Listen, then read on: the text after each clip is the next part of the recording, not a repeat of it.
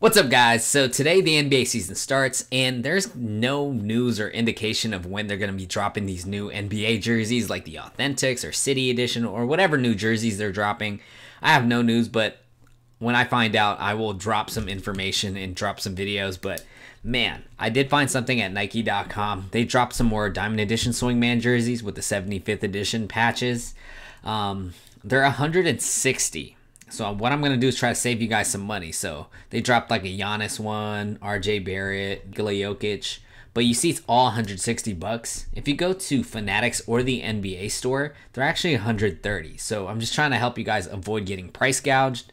Like they're upcharging 30 extra dollars. So NBA store or Fanatics, I'm going to link it in the description below. They're 130. So they may not have all the selections, but eventually they will. Buying it from Nike, 160 bucks, that's crazy.